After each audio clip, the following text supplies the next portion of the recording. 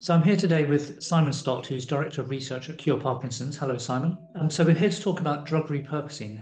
Simon, can you explain what drug repurposing is and how it benefits the drug discovery process? So drug repurposing involves taking a molecule or a therapy that's already in clinical use for one condition, such as oncology or cancer, and developing it for another condition, such as Parkinson's. And how does that improve the process of getting a new drug out to patients? Basically speeds up the process. It allows you to skip over a lot of the drug development process, such as the toxicology, because it's already being used in the clinic and we know that it's safe. You can jump over several of these clinical development hurdles and go straight into tests of efficacy, basically. So what you're saying is the safety is already demonstrated in humans, and so you can Yeah. cut out a lot of that testing. And I guess the approval process, the regulatory approval process, is faster as well. The last part of that is an interesting element. We haven't come to that yet with disease-modifying therapies, but hopefully the regulators are more open to a repurposed molecule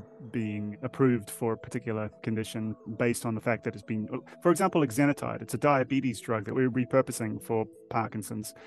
And it's been used for a dozen years very, very safely within the diabetes community. And there was preclinical data to suggest that it was having neuroprotective effects in models of Parkinson's. And then we've run a series of clinical trials for this drug, exenatide.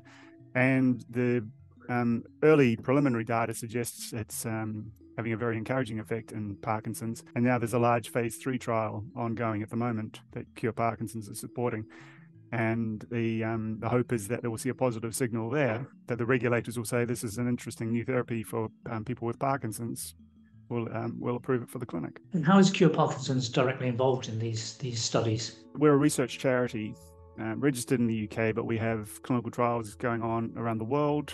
We have them in America, we have them in Australia, we have them in Europe. We started a program about 11 years ago called the International Clinical Trials Initiative, and that was primarily early on a drug repurposing focused program. That's where drugs like exenatide were brought forward for clinical evaluation. So I guess another advantage of drug repurposing is it saves a lot of money as well, as well as the time to get a drug out to patients. It's a lot cheaper. How much sort of savings can you realize?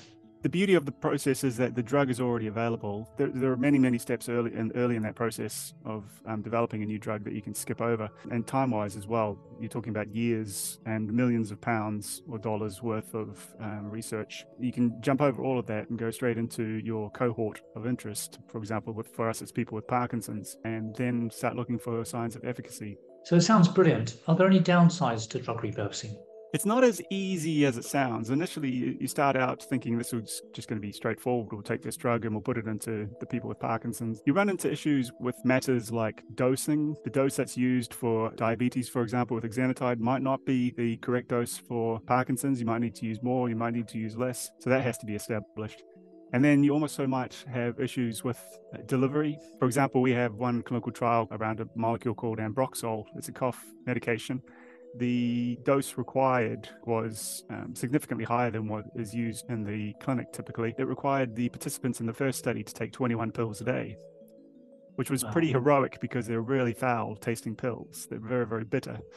While they were able to do that for 6 months, and we're very grateful for their participation in that study and their efforts to maintain that treatment regime. For the next study, we've reformulated it so it's no longer 21 pills a day, it's only 3 pills a day on top of their dopamine-based therapies that they currently take. Do you have some other drugs in the pipeline, repurposed drug? Yes, we have. We've got currently, through our ILCT program, the International Clinical Trials Program, we have had 20 completed trials and 21 ongoing trials, and we have about a dozen additional studies lined up to kick off in the next 18 months to 2 years. Yeah, that we've got quite a few repurposed drugs coming through for Parkinson's. It's a very, very exciting time. So it sounds brilliant. So as a person with Parkinson's, if I want to get involved in one of those clinical trials, how do I do that? There are multiple ways. You can speak to your clinician, your neurologist, and say that you're interested in clinical trials. And if there's anything locally that they have available, they can point you towards them.